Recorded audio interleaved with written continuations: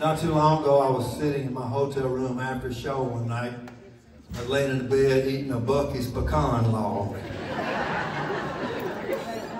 Those things are great.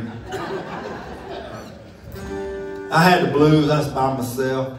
I looked down on the bed sheets, and there was a cricket on my bed.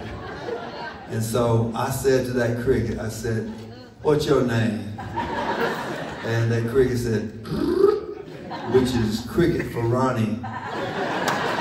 So me and Ronnie started talking, and we had a great time. And I pinched him off a piece of that pecan log and laid it in front of him. And as it turns out, crickets love Bucky's pecan log. He tore that thing up. And we had a good bonding moment. We laughed together, and we just listened to each other. That was good. Sometimes we just didn't say anything. We knew what the other one was thinking.